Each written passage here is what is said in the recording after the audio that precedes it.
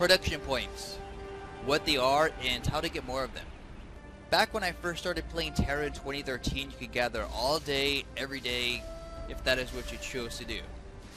You could also craft an unlimited amount of items every day, given that you had enough materials to craft, of course. Sometime in 2014, things changed when the production point system was introduced.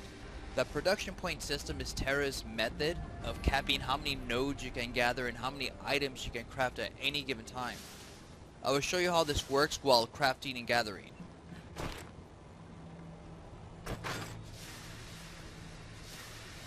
Currently I have 900 production points. For this example, I will craft Ostatek oil. The cost for this is 75 production points.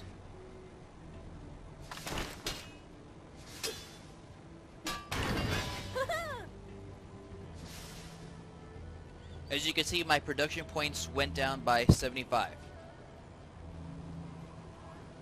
Next, I will be gathering from a node. Each node costs 25 production points to be gathered.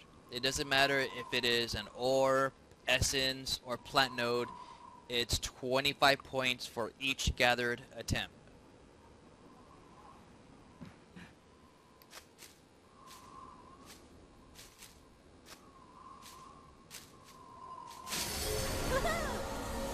As you can see, my production points went down from 830 to 805.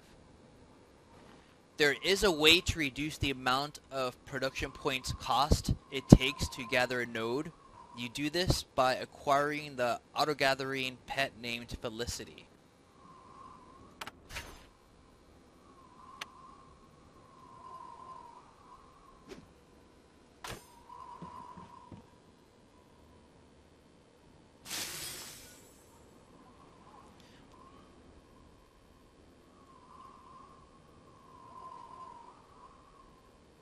You replenish your production points in 3 ways.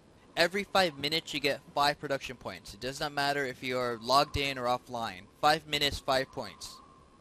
You can buy them. You can buy them off the EMP store or from the trade broker. You may wonder where the people on the trade broker got them from. They bought them from the EMP store. If you're an elite subscriber, this is what you get.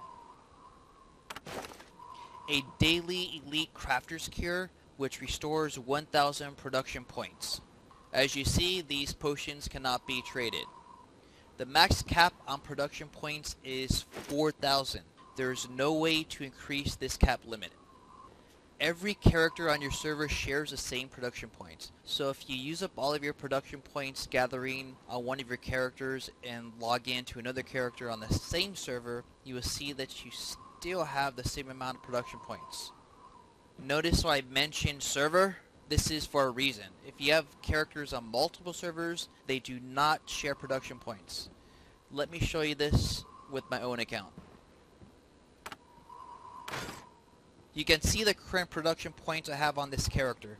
Now let me log into a character on another server so you can see how many production points it has.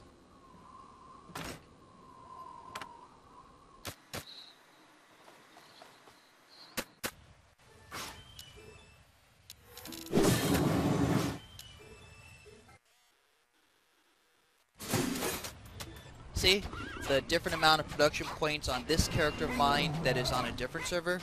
Note, if you're an elite subscriber, you get a daily 1,000 production points potion on each server you are on. That was my explanation of production points. If you liked any part of my video, please subscribe, like, and share on social media. Thanks.